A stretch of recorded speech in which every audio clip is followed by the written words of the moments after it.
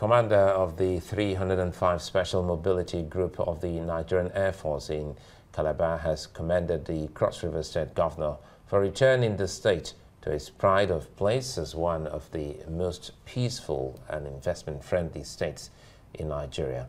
The commander says since the coming of Governor Bassey Otu, security had been given priority attention and residents can confidently move about their businesses in peace, pledging the Air Force's support to the Otu administration. Air Commodore Ilo described security as a requisite for meaningful development. Thank you for your efforts in strengthening security in the state. And the part of what I have come to do is to pledge our unalloyed support. Anything security in this state is our responsibility, and we will give everything without holding back to make sure that Cross River State will continue to remain peaceful and that people will be attracted to Cross River State.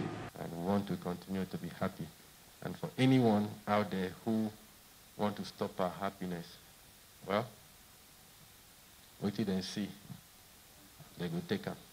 But we will not rest in our oars to ensure that the people that have voted for us have peace. Security present in Cross River State even need to be stronger so that people will feel free to come, be at peace, and relax in Cross River State. And we believe that you're going to deploy all your experience to ensure that all the challenges that you have said will be looked into.